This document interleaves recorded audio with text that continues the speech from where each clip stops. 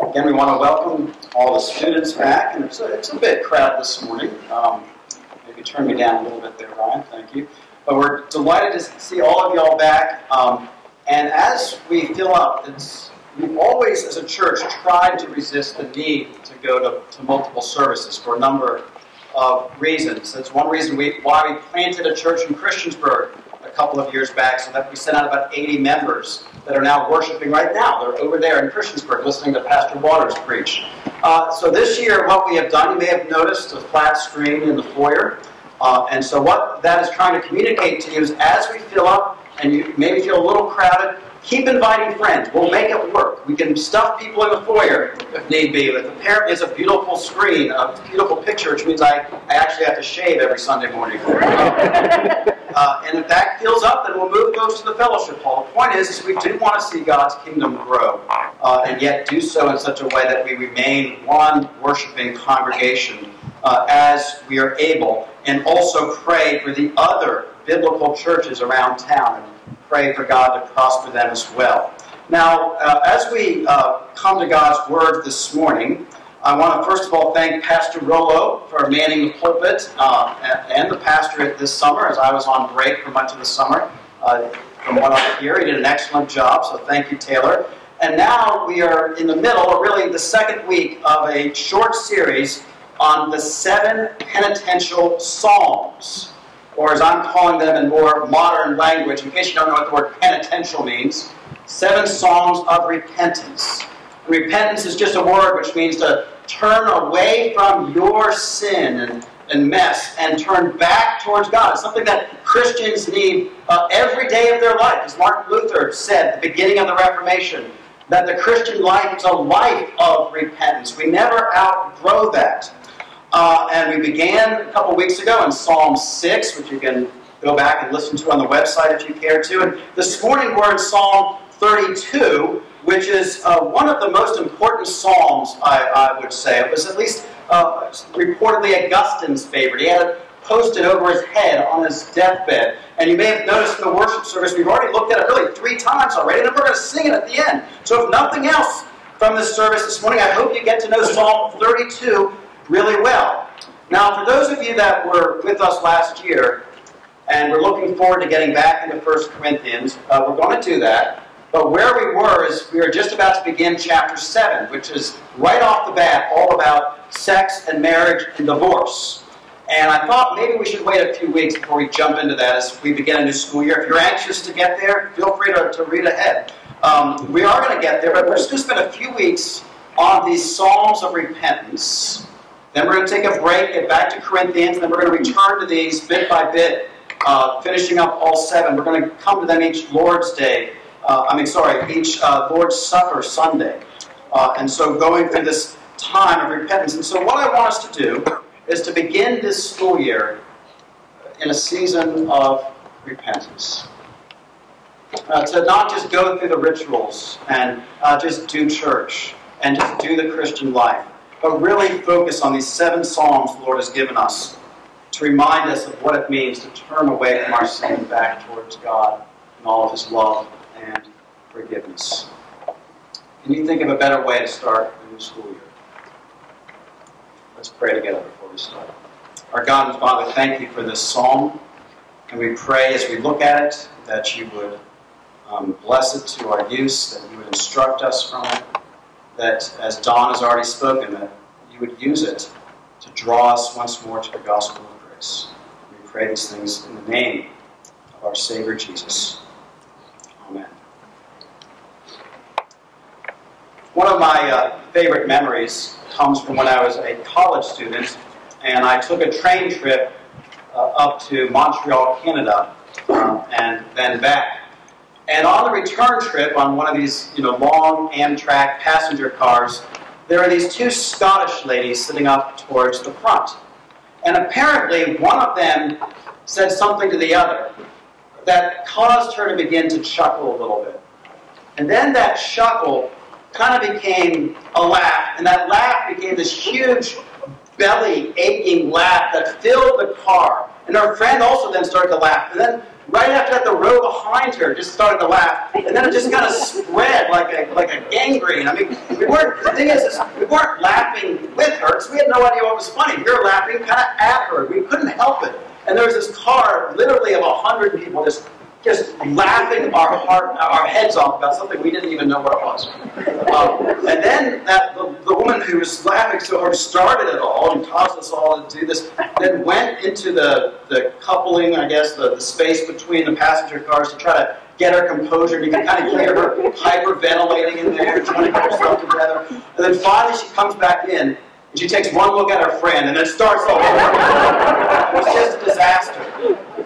She does it, so finally we're still laughing for like literally another 5 minutes, and the conductors are going back and forth wondering what's on, whether they should call Homeland Security or whatever before those days. But she went back between cars, and then I'll never forget this, she came back in, and she kind of averted her eyes, and she just said in her Scottish accent, "Don't look at me. Don't look at me." I don't even want to, she just kind of held her head so she wouldn't start up again.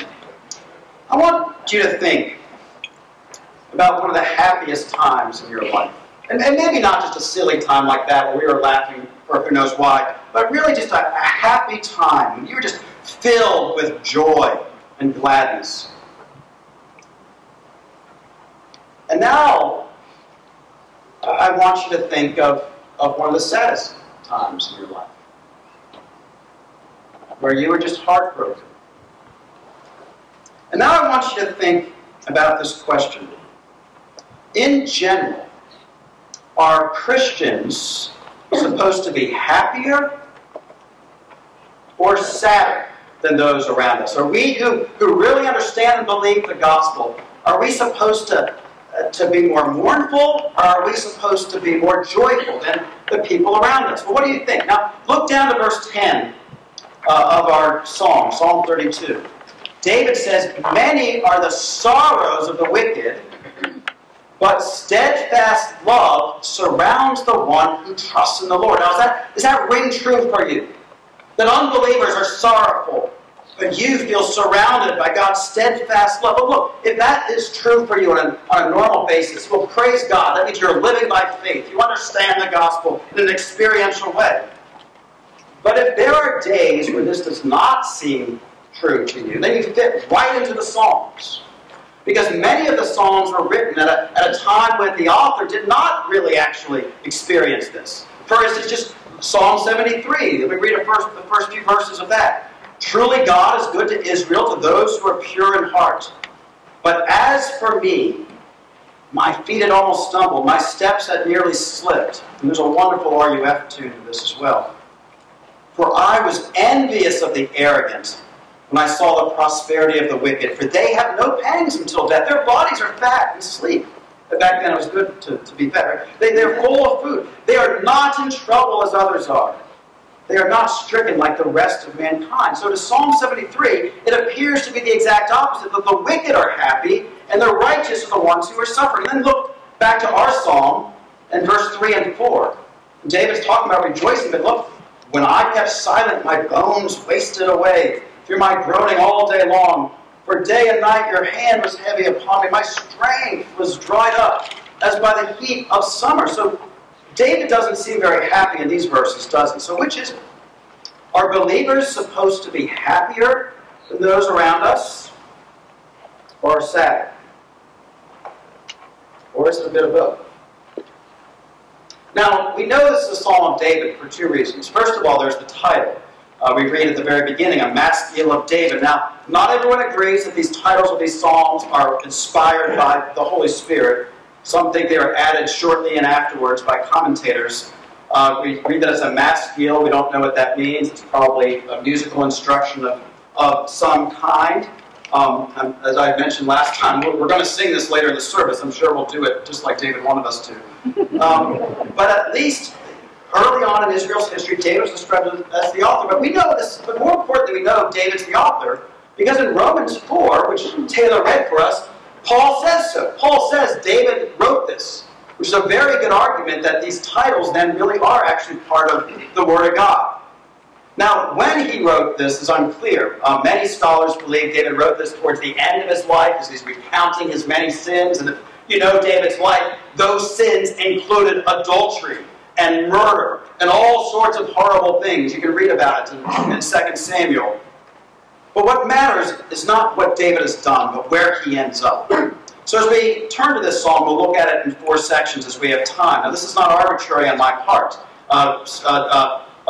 Faith has already pointed out these little ascriptions, Salah, here in the margins. Again, scholars are not sure whether those are part of the inspired word or added on as early commentary, but clearly, whoever added those in knew how the psalm was to be sung. And so there are these 4 different sections where there's either this pause, or some people actually think that it's not just a pause. Some people think that this is actually a crescendo, that David is saying, here's where you sing really loudly. Like think about Enter the Sandman at the beginning of a football game, right? That's what David's saying. It's really, this is what I want you to focus on. But most think it's probably a pause between verses. Either way, they provide an early commentary on how this psalm is to be divided up. So the first section is verses 1 through 4, which we'll spend most of our time on this morning. The second then is just verse 5. You see that? Another Salah. And then 6 and 7 is the third section, and finally the last section is verse 8 to the end. So we'll take this section by section and try to see then whether we ought to be the saddest folks around or the happiest folks around. Let's begin then in verse 1 and 2. Blessed is the one whose transgression is forgiven, whose sin is covered. Blessed is the man against whom the Lord counts no iniquity, and in whose spirit there is no deceit. Now these 2 psalms then serve as a summary or a heading for the entire psalm. They set the tone, which is why some scholars say this is really more of a thanksgiving than a psalm of repentance. It doesn't matter. It's the Word of God. David wrote it. And they all kind of fit together. That both repentance and rejoicing fit together. That's what I hope us to see. I want us to see. So he says, blessed is the one whose transgression is forgiven. Now, that word blessed here in the Hebrew could just as easily be translated as happy, which gets to our question. Happy is the one whose sin is forgiven. You want to be happy in life? Is that what you think the goal of life is? I might argue with that, but if you want to be happy in life, what you need first and foremost is to know that your sins are forgiven by your Maker. That you're right with God, that no matter what you go through in this world, and it's going to be a hard life if you haven't been told that already. The Scriptures promise you that. No matter what you go through, in the end, you're going to be all right. That's what the psalm is about. How to be truly happy. In the end, and down deep.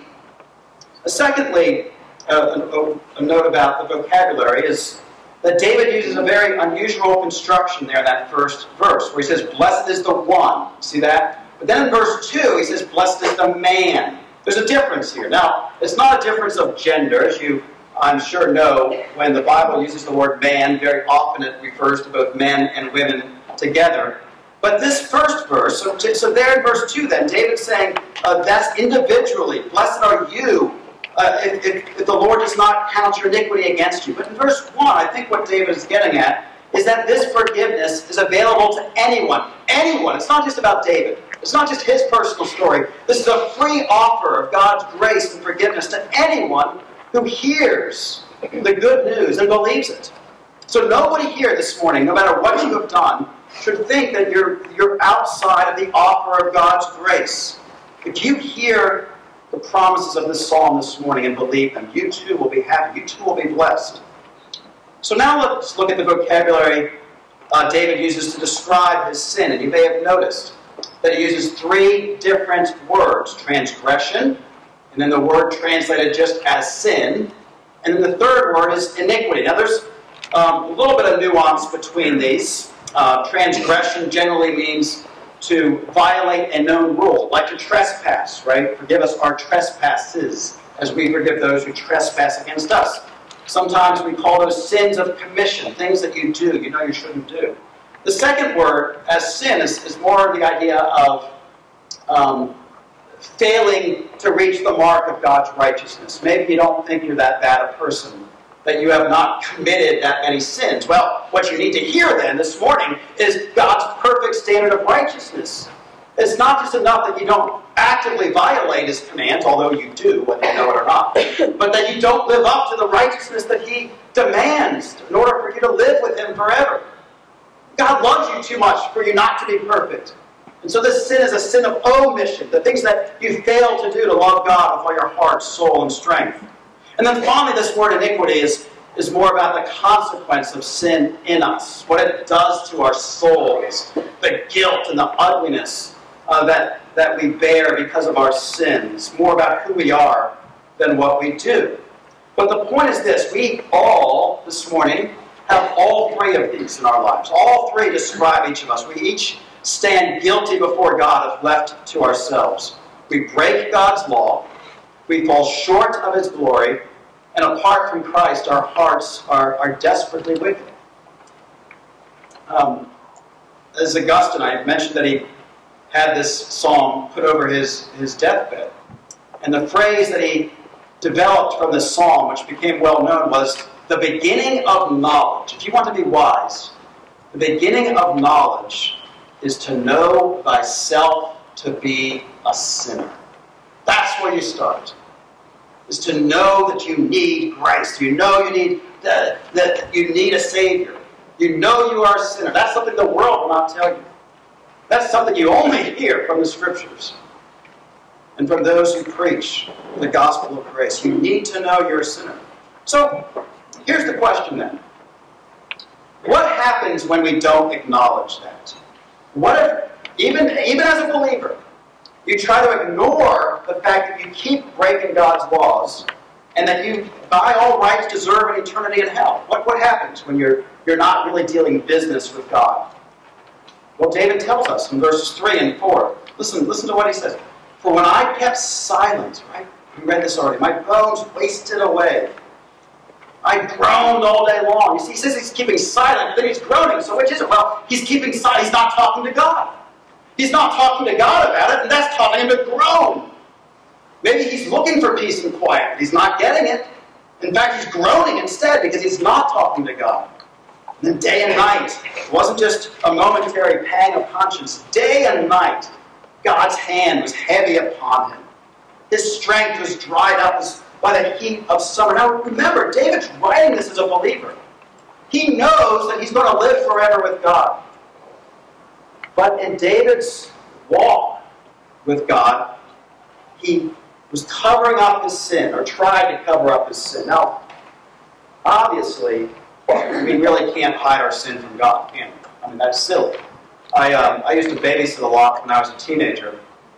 And I remember this one little kid I used to babysit that I would sometimes have to supervise his dinner for. And he didn't really like to eat very much. And so I remember we'd go into the TV room, and he'd have his dinner on these little paper plates, and I'd turn around, and then I'd turn right back around, and the food was gone, like he'd eaten it. Like just in the sun. And I remember one time, he had taken his roll and his butter and his salad, and he'd hid it behind the TV case. Now this is back before, flat screens. This was a big old entertainment center, those big old TVs that you can't even give away anymore, right? And he had hidden this whole dinner back there, and I remember digging the butter out of my hands with all the wires. He thought he was hiding his sin from me, but no.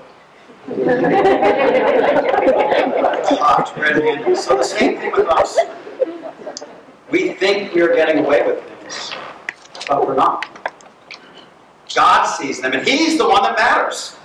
So have you ever experienced this feeling David's felt in verses 3 and 4, where you know you're doing something wrong, but you just refuse to talk to God about it, or you did something wrong and you still are just kind of covering it up and hoping it's going to go away?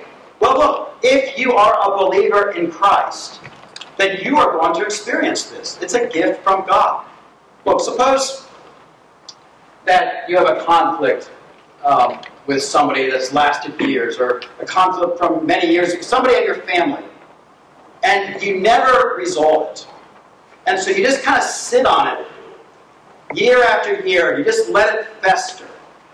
And you might have relative peace because you're not fighting all the time, but it's not a fully healthy relationship because you have things stuffed down.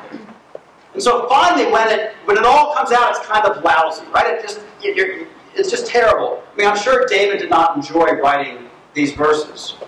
But at least then, you're really communicating together about real things.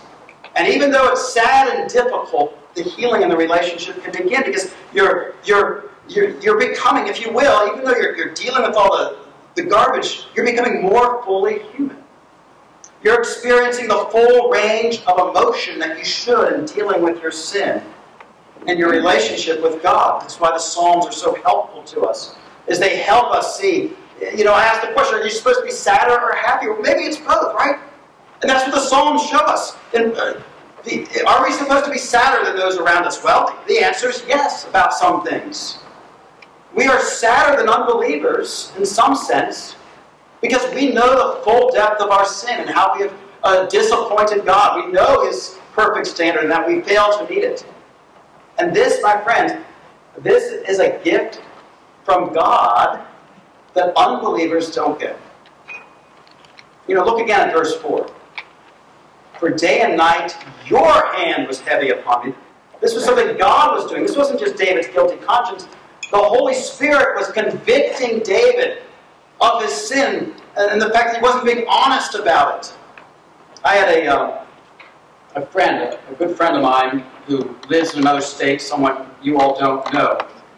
And he used to have to travel on business a lot. And as he traveled to various locations and stayed in hotels, he would sometimes watch things on the television that he couldn't. I'm sure that's something many of us can relate to. And the thing is, you have to understand, he could get away with this. Nobody would know, except that he said that every time he did this, it was like a nuclear bomb going off in his soul.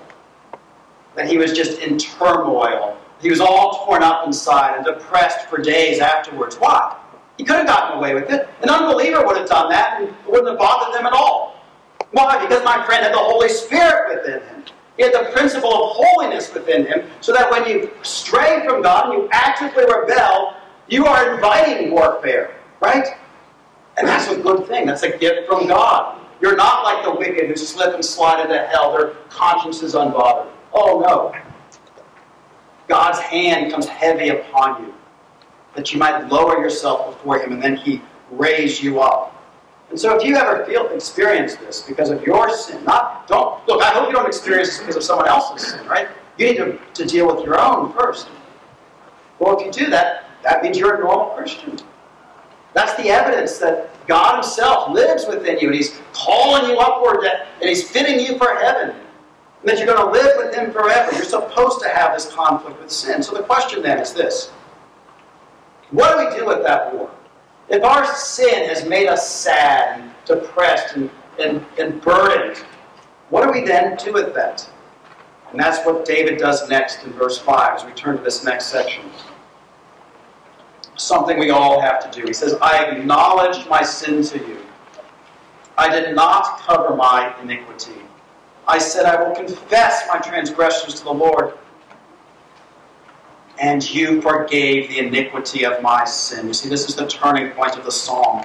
You see how David uses all three words again for sin, and he does three things with those sins. First of all, he acknowledges them. He admits it. Secondly, he doesn't try to cover them up anymore. And then thirdly, he confesses. He talks to God about them and says, I am a sinner. Maybe there's a process here. I don't know. The point is that it's all part of the same movement away from your rebellion and back towards God and His grace. So, when David does this in verse 5, how certain is he of God's forgiveness? He says, and you forgave the iniquity of my sin. There's no question about it at all. Remember, by this point, David had likely already committed adultery and murder. And yet he knows that God has forgiven him. Why? What basis? Why does David know that God has forgiven him? Did David know that somehow he had done enough good works to make up for his bad deeds, that he balanced out the ledger? Well, this is where we let the Bible interpret the Bible. This is where we let Romans 4 interpret this for us. And I actually want to turn there. Now, we do this very rarely if you're new with us, where we flip through the Bible. But this is important enough. I want you to turn to Romans 4. Look at, if you have your pew Bibles, it's page 941. Now, to put it in context, in Romans 3, Paul had just made the point that we have all sinned and fall short of the glory of God. So how can we then be saved? If you have to be perfect to live forever, how can we be justified, which means to be declared righteous or just by God? Paul tells us in Romans 3:24, we are justified by God's grace as a gift to us. How?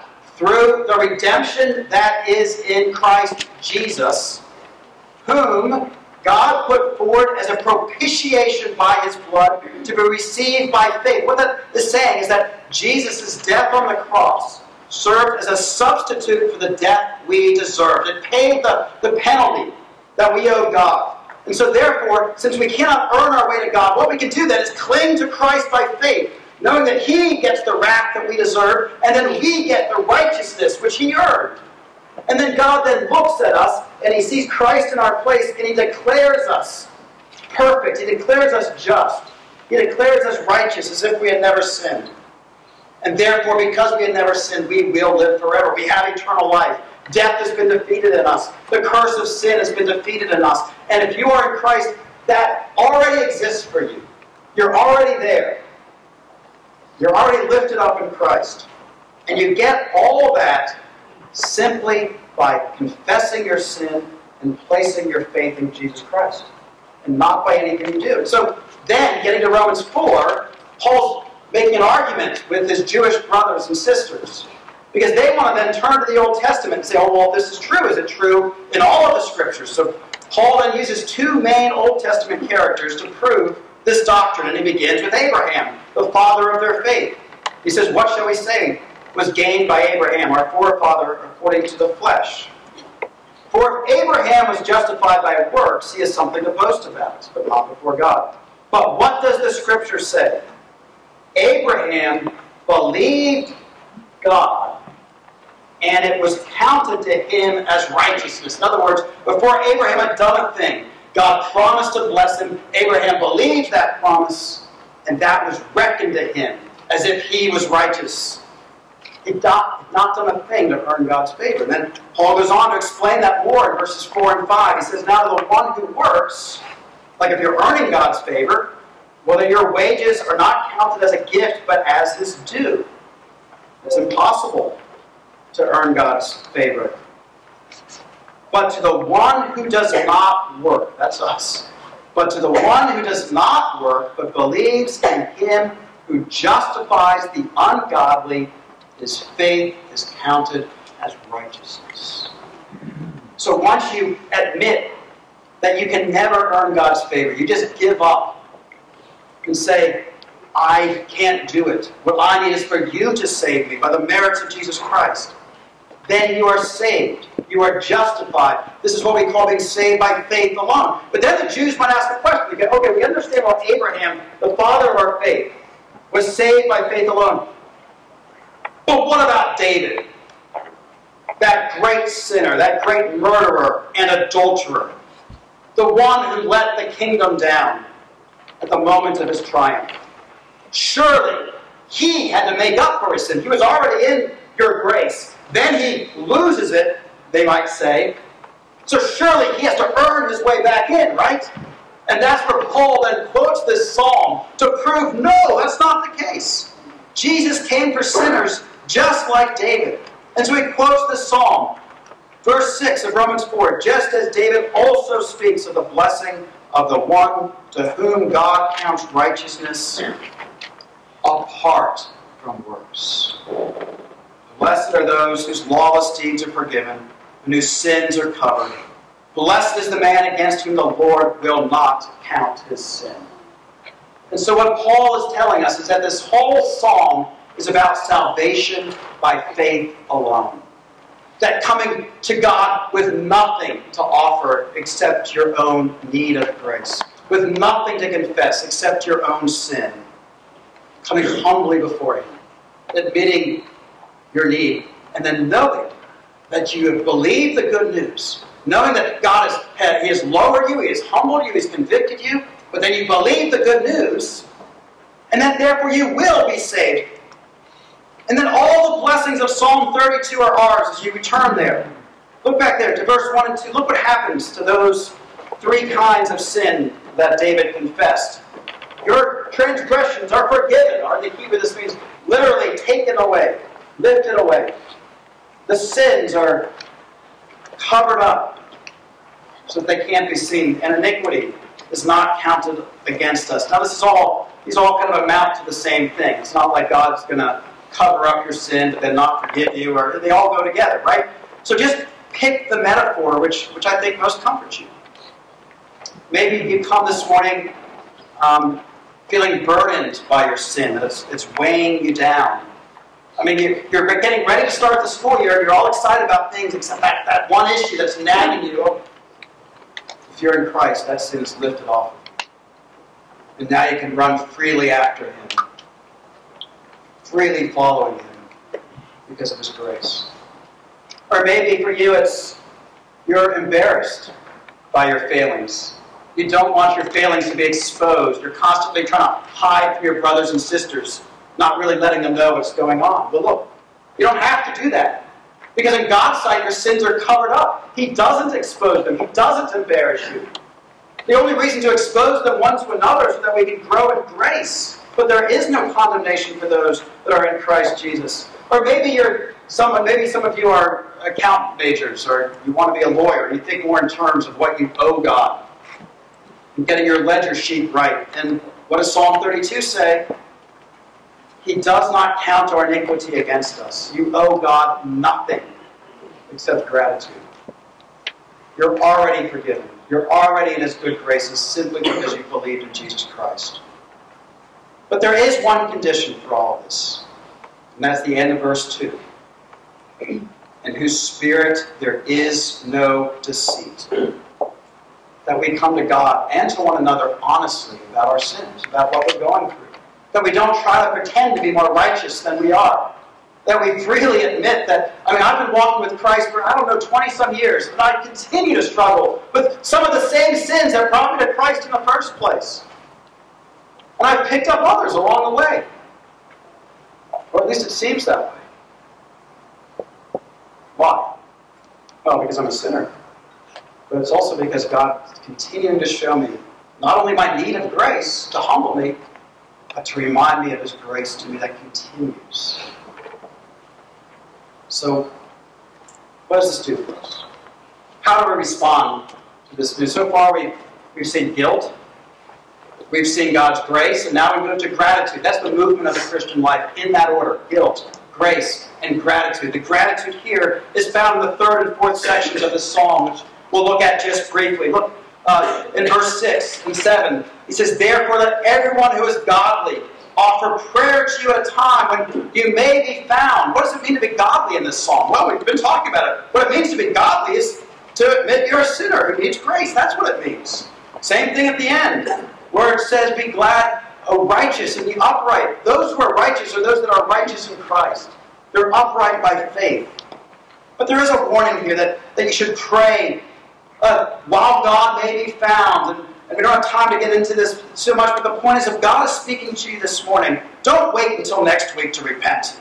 Don't wait until the end of the semester. Some of you are maybe even coming here saying, I'm going to have fun this semester in a sinful way, and then I'll get back to God later. You don't know what kind of damage you may cause. And if you are Christ, He will not let you slip into hell, but you will feel this verse 3 and 4 come into your life now. God is speaking to you now. Repent now. Come back to God now. Ask for more of God's love in your life now, today, while He may be found. And then look at what God will do for you. Surely in the rush of great waters, those shall not reach you.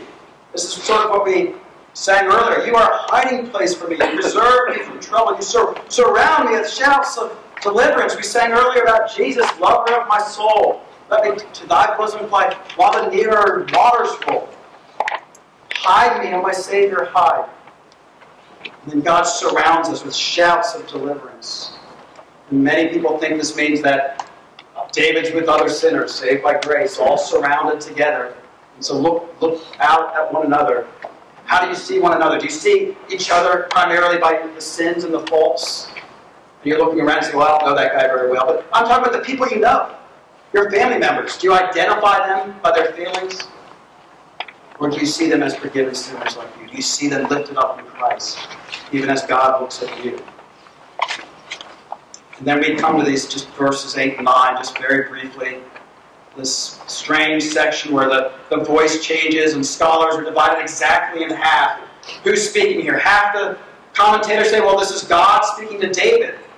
And then David's just recounting what God said. Others say, no, this is now David turning and speaking to the congregation that's surrounding him.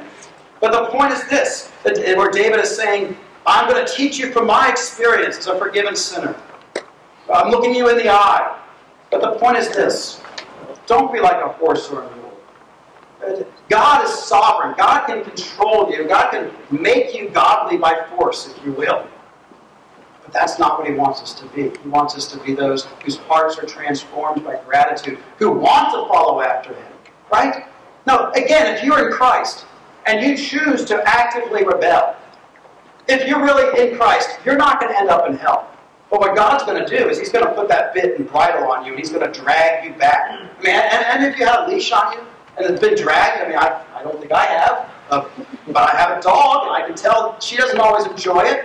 And that's because God loves you. That's what He's going to do. Do you want to be that way? Where God's just yanking you back into obedience? No. You're already forgiven in Christ. Now live that way. Freely follow after Him. Make this a semester of free repentance.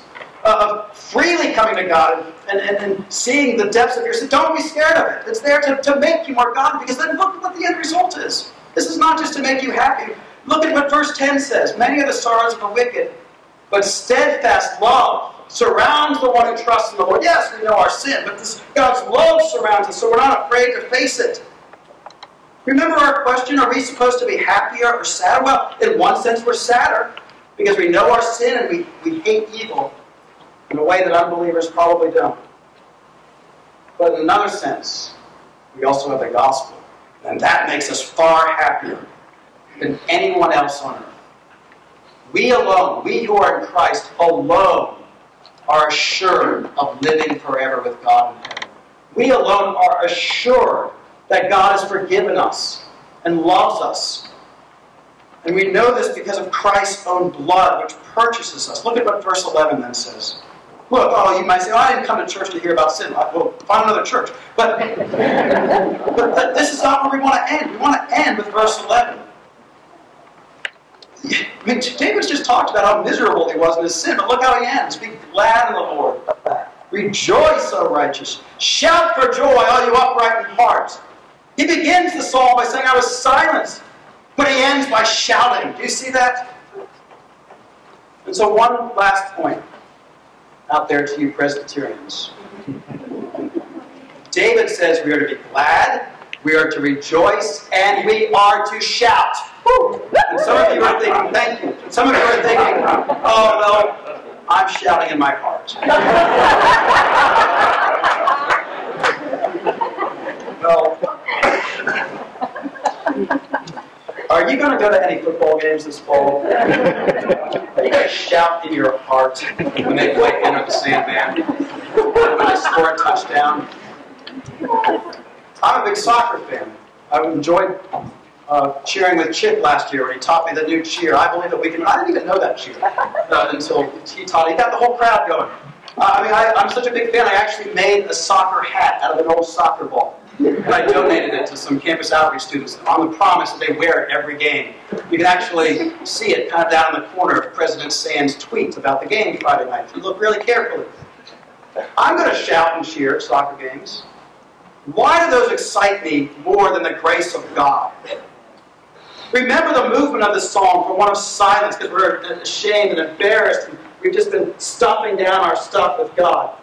But then when we own our sin, that leads us to shouting about His grace. Now, if I were to ask each of you to shout on the basis of your righteousness, if I were to say, all of you measure your good works, and on that basis shout out how good you think you are, there would be a lot of mumbling. And if we're honest, there ought to be complete silence, right? If I were to say, everyone rejoice because you're such great, everyone celebrate yourselves. That's what the world does. But we have something far better to celebrate, something far surer. We shout because of the sure grace of God. What if I were to tell you, shout and rejoice and be glad because of what God has done for you in Christ? How then can you remain silent? That's pretty good for Presbyterians.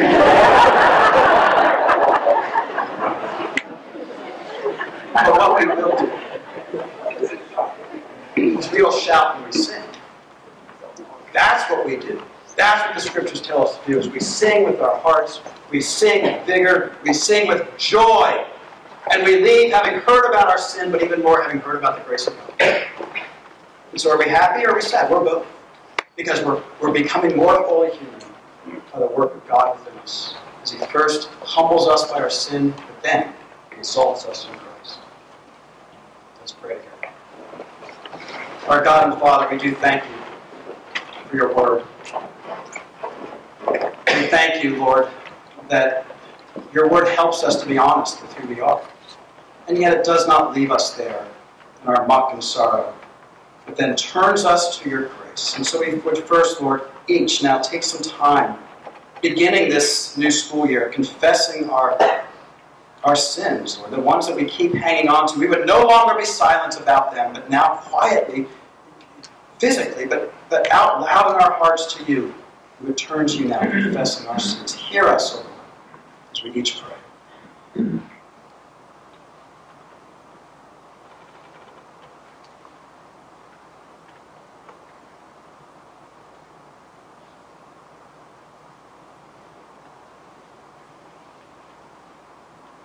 Oh Lord, what shall we do with these? We keep struggling year in and year out. We shall bring them to the foot of the cross once more and know that we are forgiven, that you cover these up, and that you do not count them against us. Oh, what great grace. And so hear us once more now as we pray and sing to you with great gladness and grace. In Christ's name.